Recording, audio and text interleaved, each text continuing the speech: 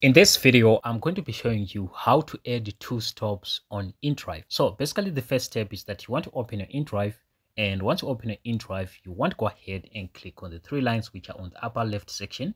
So click on right here, and basically once you come here, you want to click on city, and basically this is going to take you on this page. So right here now we're going to begin to book our ride. So the first thing that you need to do is that you want to click right here where it says entrance so that you can select your pickup point. So right here, you can actually type your address, which is your pickup point, or what you can do is that you can go on choose on map, and then basically go ahead and click on this location icon on the bottom right hand corner right here, and basically that's going to select your current location if you have turned your location on.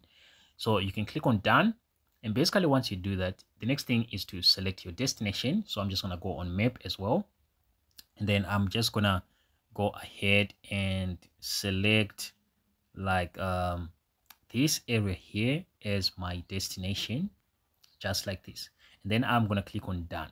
So once you do that, now we want to go ahead now and add our stop along the way. So what you just need to do is that you just need to go ahead and click on the plus icon, which is right here on the destination. So click on the plus icon, go ahead and go on choose on map, and then basically we are going to choose right here as our first stop, and basically click on done.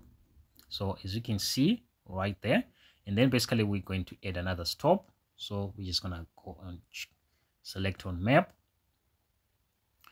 like this,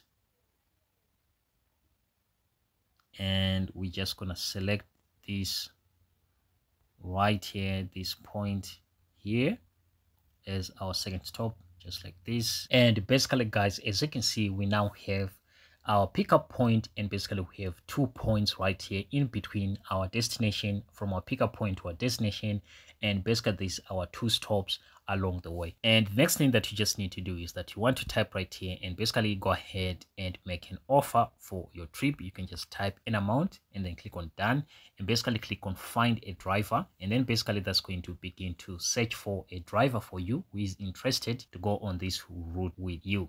So basically guys, that's how you can actually add 2 stops on inDrive.